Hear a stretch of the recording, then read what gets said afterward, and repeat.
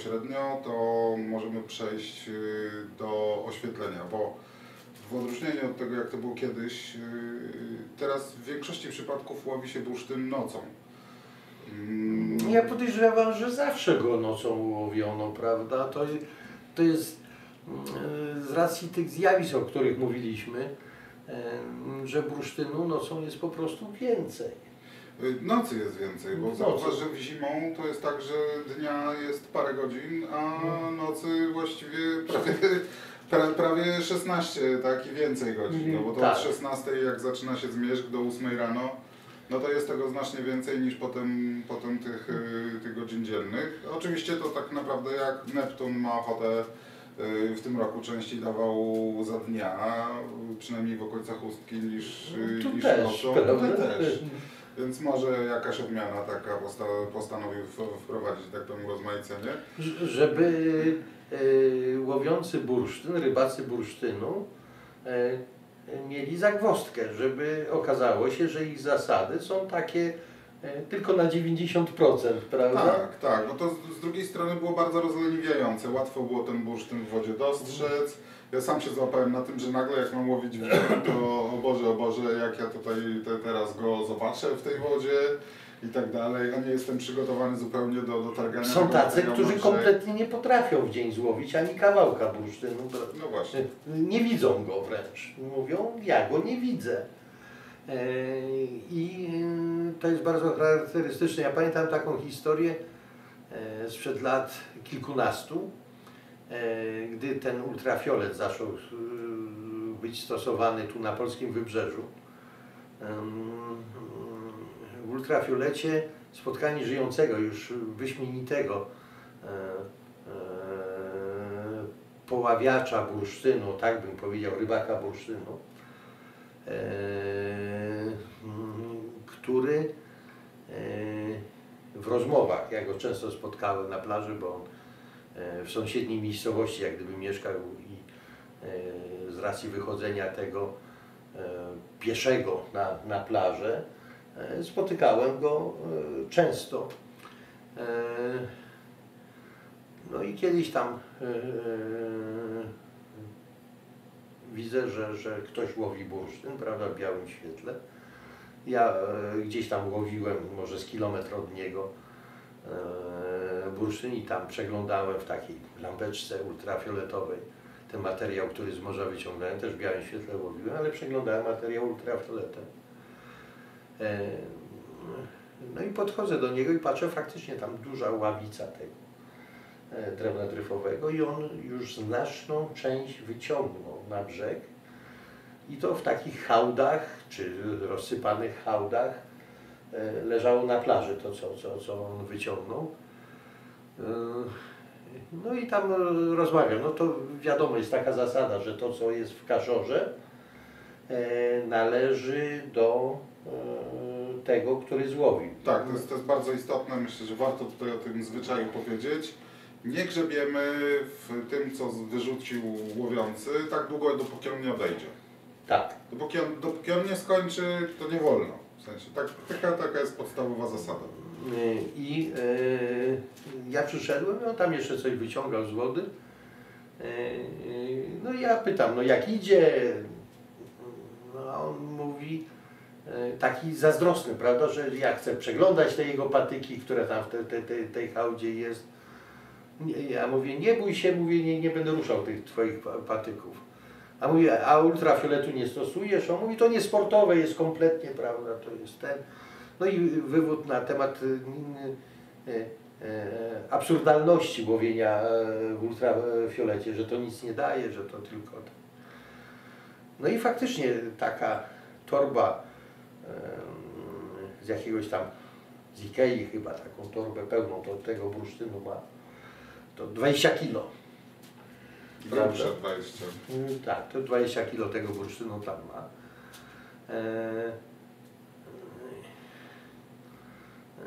Już oddzielonego i ja mówię, Jarek, załóżmy się, że jak poświecę tu ultrafioletem w te patyki, które tu wyciągną, ja nie chcę tego bursztynu, wyskup sobie sam to.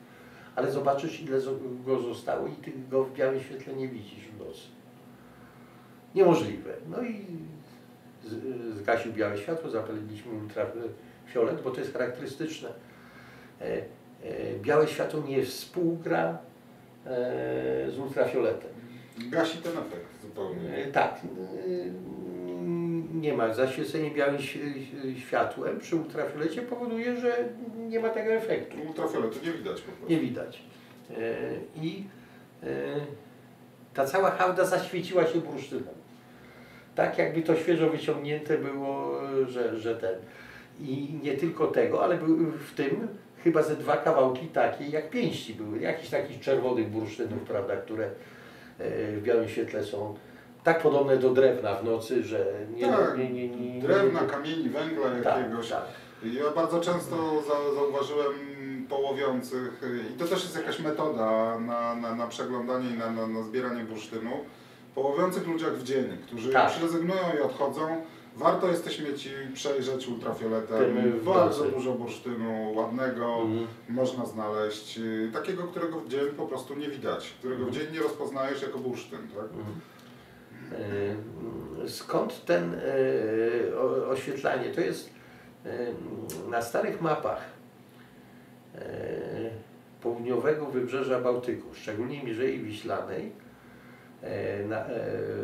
w mapach z końca XVI wieku, z XVII wieku, zjawia się taki rysunek. W mapach ówczesnego czasu każdy znak, obrazeczek taki, coś oznaczał, to nie było przypadkowe. No mapa. I na wielu mapach z tamtego okresu pojawia się również na fresku w którymś z kościołów gdańskich, też można to zobaczyć. Jest widok jak gdyby Mierzei Wiślanej i na tej Mierzei Wiślanej płonące beczki. Te płonące beczki były również herbami cechów bursztynniczych w Królewcu i w Gdańsku. Bardzo ciekawe. Te światło do połowu nocnego uzyskiwano albo paląc pochodnie, albo przywożono na plażę beczki z łatwopalnym materiałem, smoła, czy raczej z dziegciem, prawda, który palił się burzliwie, dając duży płomień. Mało, taką beczkę można było wstawić wręcz do wody i oświetlać wodę. Zarazem taka beczka dawała łowiącemu bursztyn fenomenalną możliwość ogrzania się przy tym ogniu. Takiej płonącej beczki, co przy połowie bursztynu jest niezwykle istotne. Czyli 2 w 1. 2 w 1. Mało, przy świetle takim właśnie z pochodni, z ognia, bursztyn też bardzo dobrze widać w wodzie. No właśnie są zapiski z okolic Kurpiowszczyzny, że tam bardzo często w nocy te małe rzeki, strumyki brodzono i bursztyn się podobno ładnie łyskał w tym świetle pochodni. Być może przez to, że to światło jest żywe, ruchome, a nie jednostajne, to powoduje, że faktycznie łatwo te kawałki gdzieś tam było wypatrzeć. Prawda? No oczywiście z tym oświetleniem wiązała się ta cała legenda, opowieść, a zarazem i praktyka miejscowych piratów, prawda? Którzy na te światła w czasie sztormów, zimowych sztormów, usiłowali ściągnąć statki, które gdzieś w ówczesnych locji, prawda, kierujący żaglowcami dochodzili do wniosku, że jest to wejście na tym wybrzeżu albo do Cieśniny Pilawskiej, gdzie była latarnia morska, albo że jest to światło twierdzy Wisłoujścia. I stąd na mapach było to zaznaczone, to oświetlenie tych bursztynników i było to reglamentowane w pewnym momencie, czyli w okresie, kiedy ta żegluga na Bałtyku stawała się niebezpieczna, czyli mniej więcej od Bożego Narodzenia do Wielkiej Nocy, żegluga częściowo zamierała na Bałtyku. Z racji niebezpieczeństw, o których mówiliśmy już, prawda? No tak, bo częste sztormy, bardzo niebezpieczna fala, więc lepiej było nie płynąć niż ryzykować. No ale jeżeli taka coś się zdarzyło, pogoda była zmienna, była spokojna zima, nie tego ciepła, wydawało się, że żegluga może funkcjonować, no i nagle zrywał się ten zimowy sztorm. No i szubienica w Skowronkach, ówczesnego Urzędu Morskiego, który się nazywał Urząd Rybacki, wieszała piratów, prawda, miejscowych, którzy tylko łowili bursztyn, prawda, oświetlając. No tak, to nie wiadomo, prawda, czy co pierwsze było jajko czy kura w tym przypadku, czy oni te beczki palili, żeby łowić bursztyn, czy żeby łowić żaglowce. Prawda. Ale w każdym razie prawo regulowało, że te beczki można było palić tylko od Świętego Szczepana do Wielkiej Nocy. Po prostu. I dlatego na mapach było zaznaczone, uwaga, łowią tam bursztyn, ale w tym czasie, prawda? I żeglarz, który posiadał mapę, prawda, on widział, że może być to niebezpieczeństwo. Czyli w nocy raczej się nie puszczał na morze, prawda? To też jest tego, co Bałtyk umożliwiał, jak wyszło, prawda? W każdym razie według Muzeum Morskiego leży tu od Westerplatte do rosyjskiej granicy w polskiej strefie brzegowej 600 drewnianych wraków. Do dziś. Do dziś. Czy jest to efekt działania tychże specjalistów zatapiania statków? Sztormów również. Sztormów również, prawda? Tego nie wiemy, ale po pierwsze zespół akt Urzędu Rybackiego w Skowronkach przez historyków do dzisiaj nie został w całości przebadany. Tego nie wiemy. Dopiero historyk musi jakiś zawzięty usiąść i to przebadać i będziemy wiedzieli, jak tym światłem naprawdę się posługiwano, prawda? Więc jest wyzwanie. Jest wyzwanie dla historii. Są białe plamy nawet w Polsce. W archiwach od końca XVI wieku nie jest za mało dokumentów, tylko za dużo. One w większości są nieprzebadane, prawda? Wszystkie akta podworskie i tak dalej, to już jest kompletnie nieprzebadane. Historycy nie muszą się zajmować bzdurami i zastanawiają się, czy kosmici, prawda, wylądowali w tym i jest co robić, prawda? Starożytni kosmici. Są inne rzeczy do ogarnięcia. No dobrze, ale poczekaj Piotrze, bo to znaczy, że wcale nie jest to taki nowy pomysł, żeby po nocy bursztynu szukać. Nie, no bo występuje częściej w nocy niż ten. No, występuje częściej, noc jest dłuższa niż dzień w zimie, szczególnie w tych rejonach geograficznych. Ale przyszła nowa era, można powiedzieć, około, mówiłeś 30 lat temu, czyli pojawił się ultrafiolet. Ktoś odkrył, że w ultrafiolecie bursztyny świecą i w związku z tym my dzisiaj na plażę chodzimy w nocy z lampami ultrafioletowymi. Faktycznie porównanie, jak dobrze można zobaczyć bursztyn, z jak dużej odległości, czy leżący na plaży, czy właśnie pływający w morzu, w świetle ultrafioletowym, a w zwykłym świetle, no tego się nie da porównać właściwie. Światło ultrafioletowe, tu twoją lampkę wezmę, prawda? I tam wisioreczek, który na co dzień noszę, prawda? Musisz gdzieś wyżej, tak żeby było widać. I proszę zobaczyć, ma zupełnie inną barwę i kwas bursztynowy, który jest wewnątrz bursztynu zaczyna w świetle ultrafioletowym świecić kolorem takim seleninowo-żółtym, prawda? On jest bardzo jasny, jeszcze zakręcę, żeby było widać ładnie. Bardzo jasny, pojawia się na plaży, nawet na białym piasku, bardzo dobrze widać ten kolor bursztynu, czy w patykach, czy w wodzie, czy we wszystkim. No to jest bardziej skomplikowane, bo tu jest od długości fal tego światła, prawda? Nie wszystkie lampy ultrafioletowe pokażą nam bursztyn. No tak.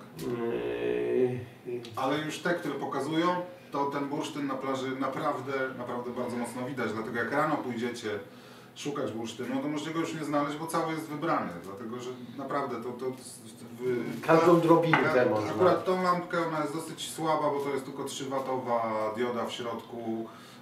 W porównaniu z, ty masz, Piotrze, tam 6 chyba takich diod zamontowanych, tak. 3W. No to jest żadna ilość światła w porównaniu z tym, co ty jesteś w stanie zaświecić, ale nawet ja w takiej lampie z 30 metrów jestem w stanie wypatrzeć bursztyn gdzieś leżący.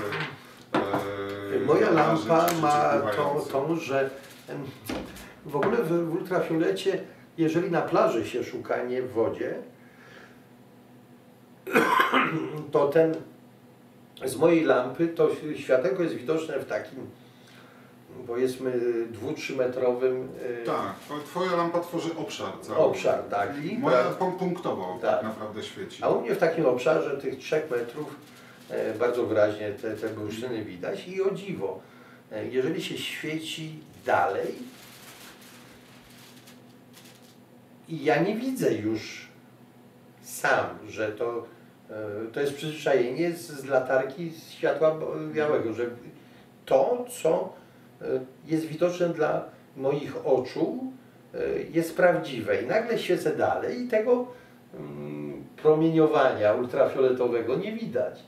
Natomiast jeżeli są takie kawałki, powiedzmy, troszkę większe, to na 150 metrów. Tak, potrafią się zaświecić. Bardzo pięknie. Jest to tak duże ułatwienie, że właściwie nikt kto łowi bursztyn, bez latarki ultrafioletowej na plażę się już nie wybiera po nocy. Tak. Bardzo fajnie, jeżeli ten bursztyn idzie do brzegu i on jeszcze jest stosunkowo daleko wysokiej fali i w białym świetle, jeżeli się zapali reflektor biały, bo on powinien być, prawda, biały reflektor, każdy powinien mieć dzisiaj. Właśnie druga sprawa, tak? Te latarki dzisiaj, te reflektory. Szperacz biały z białym światłem. Jest fenomenalny, prawda, bo dawniej to były tej wielkości też lampy. Dzisiaj te latareczki są malutkie, o bardzo silnym świetle. Jeżeli zaświecimy, widzimy w fali, powiedzmy, te 150 metrów od brzegu, w wysokiej fali wygląda to, mówi się, że to, tu miejscowi mówią, że jak asfalt wygląda, że asfaltowe fale, prawda? Że pełna patyków fala. Czyli białego światła używamy wstępnie do wyszukania miejsca, gdzie jest plama z patykami. Ale nie, powiedzmy, ta fala jest, prawda? I teraz, czy warto tu czekać? Czy ona podejdzie, czy nie? No bo widać, w fali jest pełno patyków, wszystko wskazuje, że kontrast powoduje podsunięcie, powstanie fali dennej, podsunięcie tego pod brzeg. Ale czy w tej fali jest bursztyn, czy nie? W białym świetle tego się nie dowiemy. I zapalenie ultrafioletu na tą odległość tych 150 metrów, gdzie wydaje się, że ono oświetla tylko tam parę metrów do przodu, nagle powoduje, że w tej fali, jeżeli jest bursztyn, zaczynają świecić bursztyny, prawda? No to trzeba czekać w tym miejscu, prawda? Tam specjalnie nie łazić, może lepsze, gorsze miejsce jeszcze poszukać, prawda? Gdzie prawdopodobieństwo, że on wyląduje jest, ale jestem przeciwnikiem kupowania tych wszystkich urządzeń w internecie.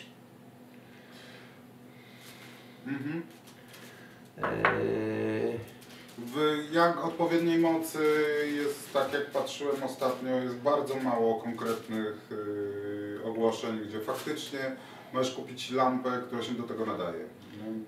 Większość tego, co ja widzę, ludzie przywożą z sobą, to są lampki gorsze, ultrafioletowe niż te, które ja stosowałem kilkanaście lat temu. To bardzo popularne za 20 parę złotych do tak zwanego testowania klimatyzacji i do bursztynu. Te rzeczy się zupełnie nie nadają na plaży, nie przydadzą Wam się tak naprawdę do niczego. Dioda, która ma mniej niż 3 W ultrafioletowa, jeżeli zetkniecie się z ludźmi, którzy łowią, to zgasi Wam absolutnie ich światło z takiej dużej latarki, zgasi Wam wszystko. Nawet ja z takimi latarkami z 3-watowymi diodami, które ja mam, to prawie nic nie widzę przy tym, co Ty zaświecisz. Więc tak naprawdę, jeżeli chcecie mieć ten komfort, że jak znajdziecie się w większej grupie osób i dalej spokojnie łowić przy ultrafioletowym świetle, lepiej skupić się na takiej latarce specjalnie przystosowywanej, nie takiego z internetu za 15 zł, nie wiadomo co. Nie? Rybacy bursztynu sami konstruują lampy. Tak. Jeżeli ktoś ma wiedzę na ten temat, jakąkolwiek, prawda, praktykę przede wszystkim już stosowania tych lamp, doskonale wie, o jakiej mocy, o jakiej świetle potrzebuje. Są lampy, które z takim niebieskim światłem są. Czyli nie pełen ten ultrafiolet w tym odpowiednim paśmie, tylko tak zwany blue. Blue, prawda? Tak. I on do chodzenia po polach, do szukania podobno jest znacznie lepszy niż do łowienia bursztynu bezpośrednio z morza. Czyli te lampy blue, one nie są najlepsze w morzu, prawda? Tak, a świecą bardzo mocno i gaszą całe światło naokoło. Tak. Natomiast w morzu efekty są niewielkie, tak jak przy słabej, małej lampce, prawda? Natomiast stosowane na polach, przy tych poszukiwaniach powierzchniowych bursztynu, te lampy blue z racji jak gdyby zasięgu ogromnego powodują, że nie trzeba pole penetrować, na których bursztyn jest, w pasach co 10 metrów, tylko można takie pole ogarnąć takimi spacerami o szerokości powiedzmy w tą i z powrotem pasami po 50 metrów z każdej strony. No prawda? tak jak tam chłopaki, które faktycznie chodzą po polach, znajomi, którzy mają takie lampy, to mówią, że no 30 metrów spokojnie widać. A to jest zupełnie co innego, dlatego że bursztyn na polu jest bardzo często przynajmniej ubłocony. Tak. Dlatego też często po deszczach ludzie się wybierają na pola. Niestety wiąże się to z łażeniem, że tak powiem, po kolana w błocie, ale wtedy jest szansa, że chociaż trochę ten deszcz zmył błota z bursztynu i że on się bardziej zaświeci. Tak. Te lampy blue pozwalają ze znacznie większej odległości zobaczyć bursztyn. Niestety to, co tutaj warto przestrzec wszystkich, światło ultrafioletowe jest szkodliwe dla wzroku. Tak. I nie będę się tutaj w techniczne szczegóły wdawał, generalnie chodzi o to, że tam... Ale powoduje jaskrę po prostu. Powoduje jaskrę, powoduje ślepotę, dlatego powinno się tak naprawdę do używania takiego światła nosić okulary ochronne. Można w każdym sklepie kupić, to są takie z żółtymi szybkami, podobne trochę do takich jak do strzelania się używa. I takie okulary powinno się tak naprawdę do ultrafioletu używać. Używasz? Ja od razu muszę się przyznać, że nie używam, ale też zauważyłem, że to w moim przypadku to, co jest istotne, ja rzadko kiedy łowię w grupie. Najbardziej te powidoki takie ultrafioletowe w oczach mi zostawały wtedy, kiedy bezpośrednio światło ultrafioletowe trafiało do moich... 5 bursztynów, 1000 kaszorów, do moich, tak, do moich 1000 ultrafioletów. Jak jestem sam... Najlepszy sposób, żeby stracić wzrok, prawda? No, dokładnie. Odbite światło ultrafioletowe nigdy nie męczyło mi oczu i drugi sezon łowię, też mówię, mam dosyć słabą lampkę, wiesz, może gdybym miał tam tyle watów co ty, to może bym używał, nie wiem, to musisz powiedzieć, jak ty po latach, jak twoje oczy po latach. Moje oczy nie czują różnicy, ale nie męczy ich też taka ilość światła ultrafioletowego, nie kierowanego bezpośrednio do źrenicy, tylko tak naprawdę odbitego. To jest trochę tak jak w urządzeniach kiedyś były do testowania banknotów. No to tam, nie wiem czy pamiętasz, to też było tak, że się wkładało tak naprawdę w jakąś taką ciemniejszą przestrzeń ten banknot. I cała ta jarzeniówka była obudowana tak, żeby jej bezpośrednio nie było widać. I to w każdym sklepie stało przy kasie. Jednakowoż kasjerom to nie spowodowało ślepoty, więc też zakładam, że to odbite światło jest mniej szkodliwe, w sensie te świecące przedmioty naokoło są mniej szkodliwe, skoro stosowano... To jest taka zasada, że to oświetlenie powinno być poniżej wzroku. Prosto w oczy. Tak. Co się nie zawsze udaje, bo jak świecisz prosto w wodę, no to często te odbicia od wody trafiają z powrotem do oczu. Nie? W każdym razie no, trzeba z tym uważać. Ja nie stosuję, bo ja przez okulary skupiam uwagę na przedmiotach, które nie są bursztynami. Też zauważyłem, że ludzie, którzy mają okulary ochronne, bardzo często mają problem z określeniem tego, co jest konkretnie bursztynem. Może to jest kwestia przyzwyczajenia. Bo... Być może. Ja próbowałem, nosiłem takie okulary i też miałem problem z rozróżnieniem. Nauczyłem się dosyć dobrze rozróżniać tą konkretną barwę bursztynu, bądź nawet kilku rodzajów bursztynów, bo bursztyny też różnie świecą. To nie jest tak do końca, że tylko i wyłącznie w jeden sposób. Nauczyłem się rozróżniać bez okularów i dla mnie to było w tej chwili bardzo niewygodne używanie okularów ochronnych, które zmieniają barwę tego, co widzisz. Dodatkowo te okulary, przez to, że są żółte, wyciemniają wszystko i czasami zdarza się, że nie wiesz, gdzie idziesz. Tak? Co też nie jest takie znowu proste, więc ja wolę bez, ale tak jak mówię, to jest szkodliwe dla wzroku. Wszyscy, którzy produkują ultrafiolet, zalecają używania okularów ochronnych do używania tego światła, więc to już do Was należy. Ja zalecam używanie okularów ochronnych, aczkolwiek sam nie stosuję. To samo ze mną. Teraz gdzie te lampy kupić? Jak mówimy, że te w internecie czasami są do niczego. Ja widziałem po prostu niebieskie lampki sprzedawane jako ultrafiolet, prawda? W internecie, w sklepach jakichś i na wybrzeżu latem, prawda? Lampy do bursztynu i ktoś sprzedaje, albo jakiś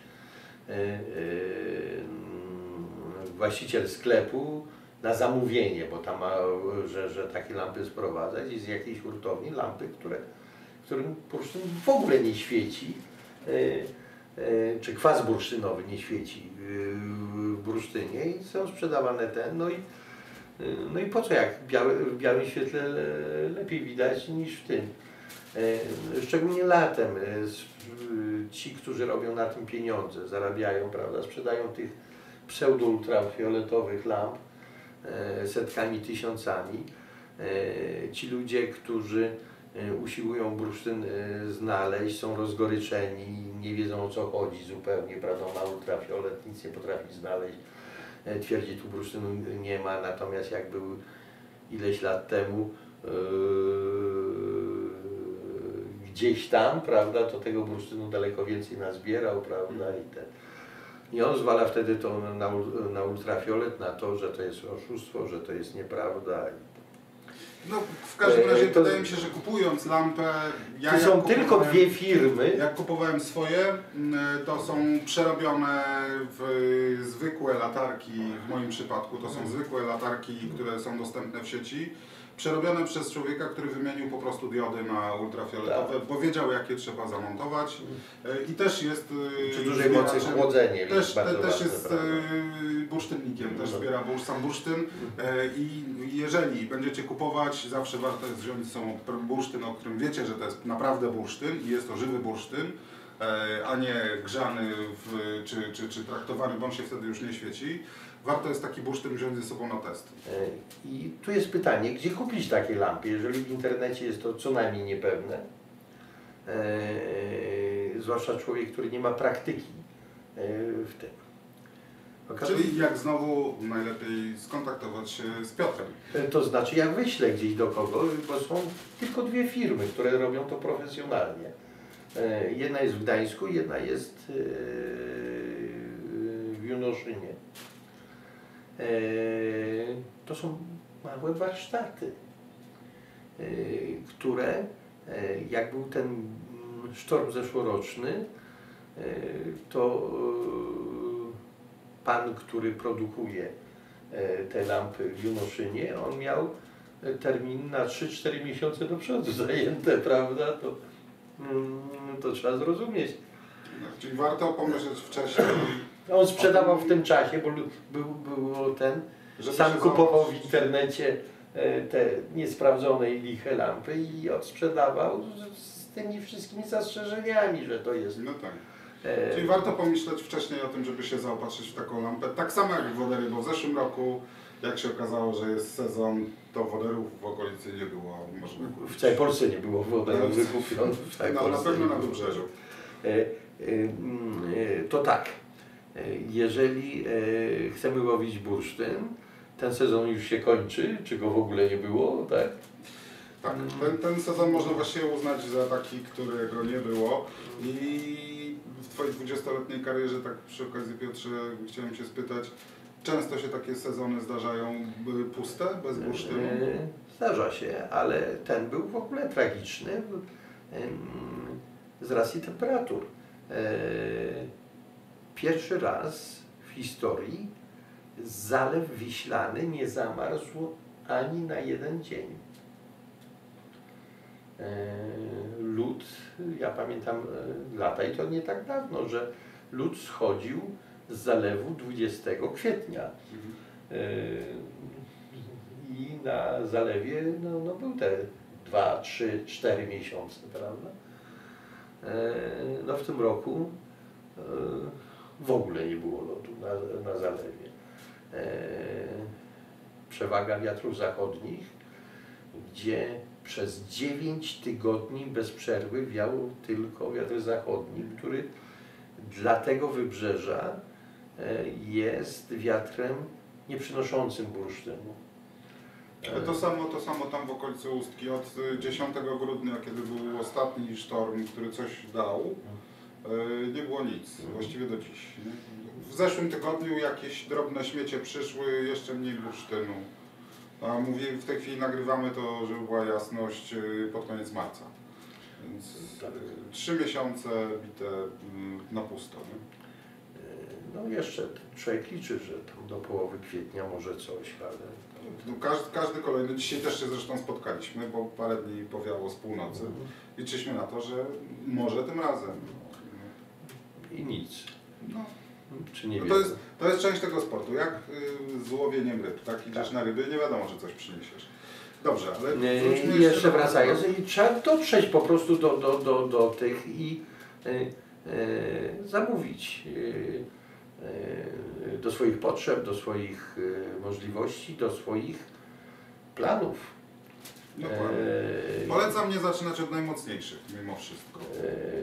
Czyli ja proponuję 2 lampy, jedna taka słabsza, prawda, taka do przeglądania i tego do przejrzenia, a drugi już reflektor może być profesjonalny. Ja na plażę wybieram się zawsze z 3 latarkami, tego się już nauczyłem.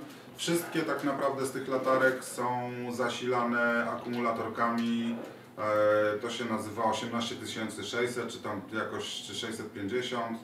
18650 można je w granicach 10 zł kupić za sztukę w sklepie.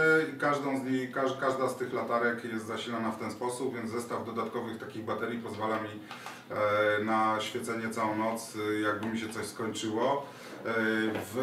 Tutaj rzadko spotykana sprawa, a wydaje mi się, że bardzo poręczna, to jest czołówkowa lampa ultrafioletowa, którą tak naprawdę najchętniej używam w tej chwili do przeglądania tego, co wyciągam na brzeg. Bo wtedy potrzebne mi są 2 ręce, znaczy 2 rękoma po prostu szybciej wybieram bursztyn niż jedną. I nie martwię się, że w jednej ręce muszę trzymać latarkę. Jest to niewygodne, no po prostu. Ja pamiętam, w zębach trzymałem. No, jak były małe latarki. Też słyszałem, że właśnie się trzyma latarki w zębach. Można mieć na głowie i się nie przejmować. Albo smycz montuje do swojego światła, to haczyk jakiś tam smycz, prawda, i to gdzieś tam mi wisi. Albo kładę lampę na ziemi. Albo na ziemi, tak. I jeżeli jest torba do tego, bo jako jakieś torby czy plecaki, w których noszę baterie przede wszystkim. No właśnie, bo Ty, Piotrze, masz... Ja mam baterię większą. Masz akumulator żelowy, w związku z tym, że masz dużą latarkę, to te małe bateryjki w tej latarce starczyłyby może na pół godziny świecenia, tak? No tak, a ja mam 8 godzin świecenia. Znaczy masz przynajmniej 8 godzin światła. Ja mam podwójne komplety baterii, 12 godzin na plaży, tylko że ze znacznie mniejszą ilością światła wytrzymuję, tak? Mam zapasową akumulatorową, jak trzeba, prawda? Czyli wbrew pozorom człowiek się musi nadźwigać. Ja tych akumulatorów mam jakąś torbę taką skórzaną, którą przez ramiona nie do końca jest wygodna. Najwygodniejszy jednak był plecak, tak jak Wojtek. No. Dużo osób w plecaku takie właśnie akumulatory ze sobą dźwiga. No ja zdecydowałem się na razie na takie rozwiązanie. Większość osób mówi, że i tak się w końcu przerzucę na taki sprzęt o większej mocy i taki akumulator z tych baterii. Wyjścia nie ma. Na razie mi to wystarcza. Co będzie dalej, zobaczymy. Sądzę, że diody o tej mocy będą coraz mniejsze. Tak. Będzie ich więcej, natomiast baterie będą coraz doskonalsze, prawda? Jest ciągły techniczny postęp w tym. No oczywiście. I ja pamiętam na początku te pierwsze ultrafiolety mocniejsze były zasilane takie patelnie, prawda? Były zasilane lampami, akumulatorami górniczymi. W takich torbach charakterystycznych tych górniczych i tego to gdzieś noszono, to faktycznie miało wielkość patelni, przypominało kształtem ta lampa, taką cygańską patelnię. Efekt był fajny, prawda? No ale ta bateria górnicza starczała maksymalnie na godzinę, prawda? Do takich baterii trzeba było stąd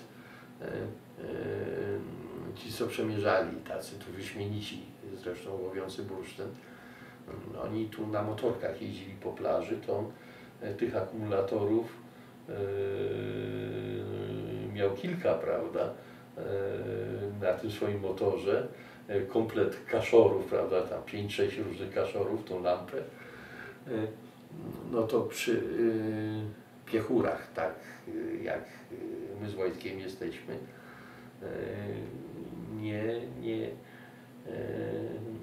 to jest niemożliwe dźwiganie tego sprzętu. Ja się też starzeję i mi jest coraz bardziej ciężko dźwigać, prawda? Musimy zrobić krótką przerwę techniczną i zapraszamy za moment kawałek dalej. Jeśli podobał Wam się ten materiał, to oczywiście dajcie łapkę w górę, jeżeli chcecie więcej... Dziękujemy w ogóle za te łapki, które już są. Z góry dziękujemy. Jeżeli macie ochotę na więcej takich filmów, to subskrypcja. Oczywiście też dziękujemy, jeżeli subskrypcja. Jeżeli macie jakiekolwiek pytania, to piszcie w komentarzach. Postaramy się odpowiedzieć na nie w postaci któregoś kolejnego filmu. Kontakty zarówno do Piotra bezpośrednio, jak i do mnie znajdziecie w opisie filmu. I to właściwie by było na tyle. Pozdrawiamy. Pozdrawiamy. Do zobaczenia.